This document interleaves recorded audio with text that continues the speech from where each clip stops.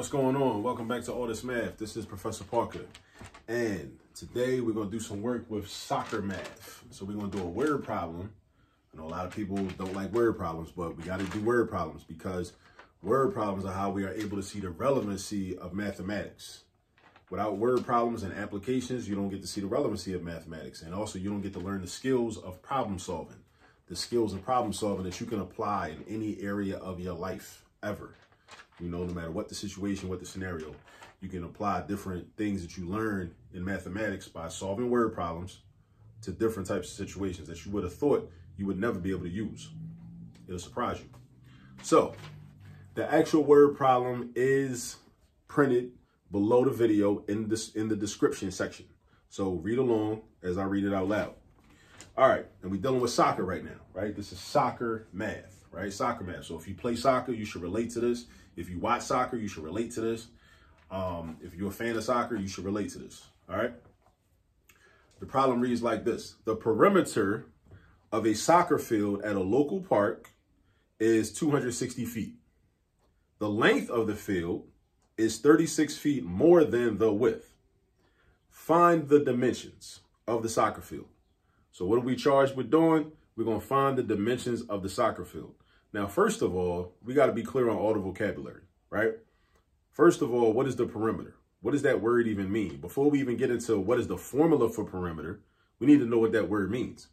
The perimeter is the length around an object or some space, the length around some space, right? Whether it's a circular space, whether it's a rectangular space, whether it's a triangular space, the perimeter is the length around it, the length of all the edges added together to a total, or the length of all the sides added up. That's what perimeter is, all right? That's what the word perimeter means. So before you do any math, you got to know what the vocabulary is. So make sure you do yourself a favor and make sure you're familiar with all the vocabulary in any math problem that you see. And if you sit in class and your teacher is reading a problem or explaining a problem and using vocabulary that you don't understand or that you are unaware of, do yourself the favor, advocate for yourself, raise your hand and ask the question, what does that term mean that you just said? I do not know what that term means. Can you tell me what that term means? All right, do not be embarrassed. Advocate for yourself. You need to know what the vocabulary is. If you don't know the vocabulary, you can't do the math. All right, so we talked about what the perimeter is. Also, what is a dimension? Dimensions are like length and width. So you have vertical measurements of a shape. You have horizontal measurements of a shape. If it's a two-dimensional shape, meaning it's not 3D, right? So on a flat surface, it's got a vertical measurement, right? Or a height, like people have a height, right? And also it's got a horizontal measurement. You know what I'm saying? So vertical, horizontal, length, width, length, width. Those are dimensions. That's what we are going to find out. We're going to figure this out. Now, another thing we need to understand before we start talking about the perimeter and the formula for perimeter is what is the shape of a soccer field? So you got to know a little bit about soccer, right? The shape of a soccer field is not triangular. It's not circular. A soccer field is a rectangle. So because we know it's a rectangle, basically we don't even got to think about it as an actual soccer field. We can just think about it as a rectangle. It's just some random rectangle drawn on a piece of paper. So what I'm going to do is actually, I'm going to draw a rectangle. That's what I'm going to do. I'm going to draw a rectangle because I like to be able to visualize when I'm doing math. All right, so this is going to be our soccer field. Oh, that ain't going to work. All right, throw that away. Get him out of here. Let me grab a fresh marker. Wait, no, let me see. See if this one works. Ah, that's better. So we got a rectangle. And this is going to represent our soccer field, this rectangle right here. All right, so that's our soccer field.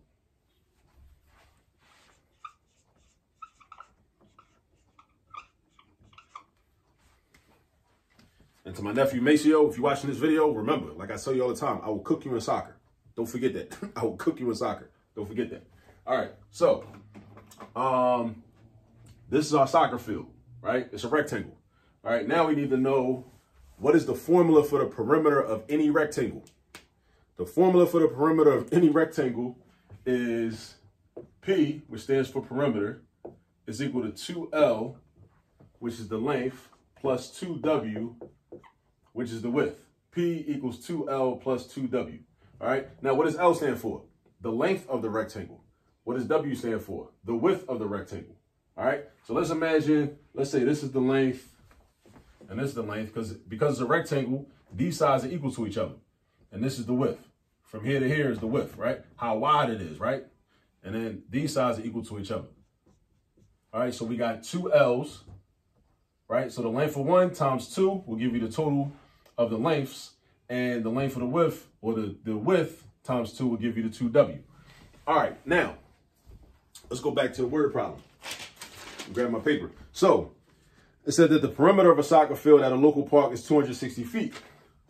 So we know what P is. Eventually, we're going to replace this letter P with the number 260. Now, we don't know what the length is. We don't know what the width is. We're going to figure that out. Now, if you go back and focus in on the second sentence from the word problem, it says that the length of the field is 36 feet more than the width. So whenever you're doing any type of word problem and two items are being compared, whether it's two dimensions are being compared, whether it's two people's ages are being compared, whether it's an amount of two amounts of money are being compared, whether two weights are being compared, any type of quantities are being compared.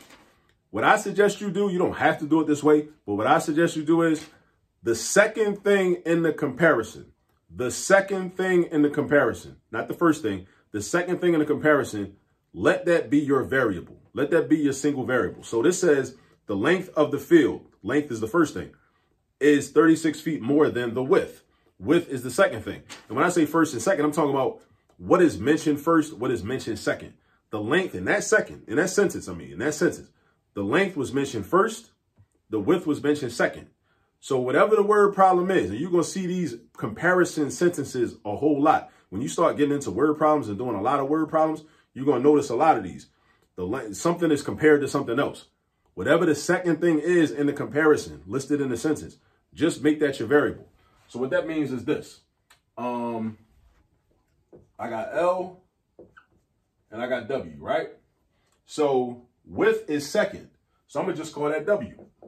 That's going to be my variable, my plain variable. I could have called it X, but since width, starts with the letter W, let's just use W for our variable, all right? So now, we're going to compare the length to that. The sentence says that the length of the field is 36 feet more than. What does the phrase more than mean? More than means you need to do addition. You need to do addition, right? More than means addition. So 36 feet plus the amount of the width. 36 feet plus the amount of the width. So 36 feet more than this is going to be represented as 36 plus W. So that's the expression for our length. That's the expression for our width. They're the same thing, right? Because width is width. Because remember, in a comparison, my recommendation is the second thing that's identified, just call it, let that be your variable.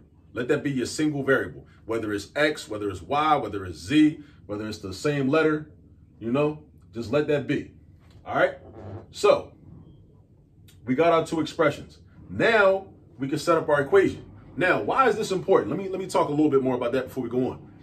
In order for us to solve for anything, we need an equation that only has one type of variable in it. We can't solve this because it's got two different types of variables. It's got an L and a W. But look what I did with the L. Now the L is represented as 36 plus W. We already had a W right here. So now we got one type of variable. We got the same variable in two different places, but at least it's one type of variable. That's what you need in order to solve an equation. You can't solve an equation when you got two different variables. I mean, you can, but you can't solve an equation and get a single number if you got two different variables. You can solve and get an expression that one variable is equal to. Like, for example, somebody could say that, well, we solved for L by saying it's equal to 36 plus W. Technically, yes, we did, but 36 plus W, it's not a single number. It's not an actual number that's tangible that we know, that we can use, to say, okay, well, this is the dimension, that we're looking for, because it's not. It's an expression, right? When we're looking for a single number as an answer, right? Like 48, 72, 25, something like that. You need to have one single type of variable in your equation. All right. So now here comes the fun part. Now this is the part where we replace everything that we know. So we know what P is. Because the problem told us that the perimeter of the soccer field at the park is 260 feet. So we're going to rewrite the equation with the numbers we know. So we got 260 is equal to 2 times, not L. What's L equal to? L is equal to 36 plus W. So we're going to replace the L with 36 plus W. So we got boom. So 2 times, use parentheses, and then write the plus sign, and then plus 2, and then the W stay the same because W is W. All right, so that's our equation. And look what we got. We got the same type of variable, Even though it's in 2 different places, it's the same type of variable, and that's going to enable us to solve for W. And then we're going to go back and solve for L once we solve for W. We're going to figure out W first. Then once we figure that out, then we go here and say, okay, we'll just add 36 to whatever W is. And then we're going to have the length. All right. And that's how you do any problem like this that you ever see. So now what we're going to do is distribute a little bit. I'm going to do 2 times 36. We'll bring the 260 down. 2 times 36 is 72. How do I know that? Because if I break 36 up into 30 and 6, 2 times 30 is going to be 60. 2 times 6 is going to be 12. I add 60 and 12, I get 72. That's where the 72 comes from. Then I'm going to do 2 times W because this is distributive property because the 2 is outside the parentheses. The 2 is next to the parentheses. There's no plus sign in between the 2 and the parentheses. There's no minus sign in between the 2 and the parentheses. There's no division sign in between the 2 and the parentheses. So whenever that happens, that means you're doing multiplication. That means you're doing multiplication. So 2 times W is just 2W. So it's positive. So it's plus 2W. Now, we don't multiply the 2 by this 2W because this 2 don't got nothing to do with that 2W. Some people make that mistake. You only multiply the 2 by everything inside the parentheses. You only multiply the 2 by everything inside the parentheses. All right, so now I'm going to do an algebra trick, which is to combine like terms. So we got 2 6's equal to 72 plus 4W. 2 W's and 2 W's all together, that's 4 W's. Now, my goal and our goal whenever we solve in any equation is to isolate the variable all by itself on one side of the equation. So first I'm going to isolate 4W, and then I'm going to get rid of the 4. So what I got to get rid of? I got to get rid of the 72, and I got to get rid of the 4. Get rid of the 72, and get rid of the 4. Get rid of the 72, and get rid of the 4. How do I get rid of 72? I do the opposite operation. This is a positive 72. The opposite of a positive is a negative. So then, therefore, we're going to subtract. Now, if I do it on the right side of the equation, I also need to do it on the left side of the equation. Minus 72. Boom, boom, 72 minus 72. Now, 260 minus 72. You got to know how to do some mental math. You could take out a calculator and do that, but I hope you wouldn't take out a calculator to do 260 minus 72. 260 take away 60 is 200. There's another 12 you still got to take away. So 200 minus 12 is going to be 190 minus 2, which is 188. So that's 188 is equal to 4W. Now, how do I solve for W? I gotta get rid of this 4. You do the opposite operation to get rid of the 4. The 4 is involved in multiplication because 4W means 4 times W. That's what 4W means. So the opposite of multiplication is division. So we're going to divide. And if I divide on the right side of the equation, I also got to divide on the left side of the equation. Now, again, we could break out the calculator and do 188 divided by 4, or we can use mental math. Think about it like this. This is kind of like the, we can call this the partial quotients method. 188 divided by 4. We could break 188 down into one number that I know is a multiple of 4. And then the other number, we see if that's a multiple of 4. Because if it is, then it means 188 is a multiple of 4. And 188 is divisible by 4. So I know that from doing a lot of geometry and trigonometry, I know that 180 is a multiple of 4 because 4 times 45 is 180. So if I break 188 into 180 and 8, 180 divided by 4 is 45, and then 8 divided by 4 is 2. So I add the 45 to the 2, I get 47. So that means that 188 divided by 4 must be equal to 47. And if you don't believe that, you can confirm it with your calculator. All right, so you got 47. Another thing we could have did was this. Check this out. We could have broke 188 down into 160 and 28. 160 and 28. 160 divided by 4 is 40. Just like 16 divided by 4 is 4. So 160 divided by 4 is 40. What's left over if you take 160 out of 188? 28 is left over. If 28 is left over, what's 28 divided by 4? 7. How you know that? Because that's division facts. How you know that's a division fact? Because you know your multiplication facts. You know 4 times 7 is 28. So you know 28 divided by 7 is 4. So that's another way to know that. So you would put 40 with the 7 to still get 47. That's another way to get 47. It's a lot of ways to do this, right? Math got a whole bunch of cheat codes, a whole bunch of different, loopholes and tricks you can use to figure different things out. That's one of the reasons I like math. So you got 47 equals W. So this is the width. That's the width of the soccer field. So the soccer field is 47 feet wide, right? So this is 47 feet wide. This is 47 feet wide. Now, what's the length though? Remember the problem said this. It said the length is 36 feet more than the width. So that means all I got to do is take this 47, add 36 to it. That's all I got to do. So what's 47 plus 36? Let's do some mental math. Let's break it down by place value. Let's add 40 and 30, right? Let's do the 40 plus the 30. That's 70. Then do the 7 plus the 6. That's 13, right? What's 70 plus 13? 83. 83. So that means that's 83 feet, right? So that's 83 feet. So that means the dimensions of this soccer field in this local park are 83 feet. Yeah, that little apostrophe is the feet symbol. All right. These are the dimensions of this soccer field. 83 feet by 47 feet. All right.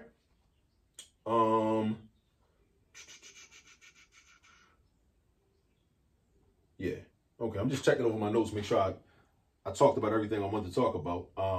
So yeah, just as a recap, when you see a problem like this, do yourself a favor, draw a picture if you can. Draw like a rudimentary picture. Then write the formula down that you're going to use, right? Read the information and then figure out what formula you're going to use. And then write your expressions down that are in the formula. And then write them in a way where you only have one type of variable, right? So you see we got W and then we got 36 plus W. If we'd had W and L, we got two different variables. We can't, using that, we're not able to figure out a single numerical value. We're not able to do that. All right. And then get to solving. Then you got to do the algebra. So we got to know how to solve equations. And I got a lot of video. I got a whole playlist on solving linear equations. So if you got issues with solving equations, I got plenty of videos for you. So make sure you subscribe to the channel. Make sure you like this video, share this video, tell other people about it. Anybody you know that plays soccer, let them see this video. All right. So they can see the relevance of math. Because I know there's a lot of people out here that play soccer. They love soccer, but they go to school, they sit in math class like, this is boring, this is irrelevant, because they don't understand the relevancy of it. This is the relevancy of it, right? It's relevant to everything, really. You just have to figure out how it's relevant. Sometimes your teacher won't be able to show you how it's relevant. Sometimes you got to just do the work and figure it out yourself. So, yeah. So like and share these videos. Also, shout out to Ghana, right? Shout out to Osagyefo Kwame Nkrumah, who was the first president of Ghana when it became independent in 1957, or maybe it was 1958. Shout out to Joseph P. Danquah, J. Casely Hayford. A lot of these names, in case you haven't heard of them, definitely do your research on these people. I'm just name dropping. I'm name dropping because these are people that are significant, that were from Ghana, or, well, it was actually known as the Gold Coast when it was colonized by Great Britain prior to its political independence. It still hasn't achieved its economic independence. So, hopefully through Pan-Africanism, it will be able to achieve its economic independence and true political independence at some point in the future. So definitely do your research on Ghana, Osagyefo Kwame Nkrumah, who this brother Kwame Ture worked with closely, which is part of why his name, he renamed himself in 1973 as Kwame Ture, because previously he was known as Stokely Carmichael. That was his birth name. And he renamed himself because after there was a coup in Ghana, after Nkrumah took over and became president, Nkrumah was unable to come back into the country. So Ahmed Sekou Touré, who was the president in Guinea, a neighboring country, who also was a Pan-Africanist, invited him to come to Guinea to be co-president with him. So, and Kwame Ture ended up being a political secretary to both of those brothers. And he renamed himself Kwame Ture to Kwame from Kwame Nkrumah and Ture from Ahmed Sekou Touré, and renamed himself Kwame Ture in 1973. So, you know, I'm just name dropping. You know, I name drop Kwame Nkrumah, Joseph B. Danquah, J. Casely Hayford, and, you know, the list goes on. There are a lot of significant people from the country of Ghana that we need to know about and we should be aware of, and our children should definitely be aware of as well.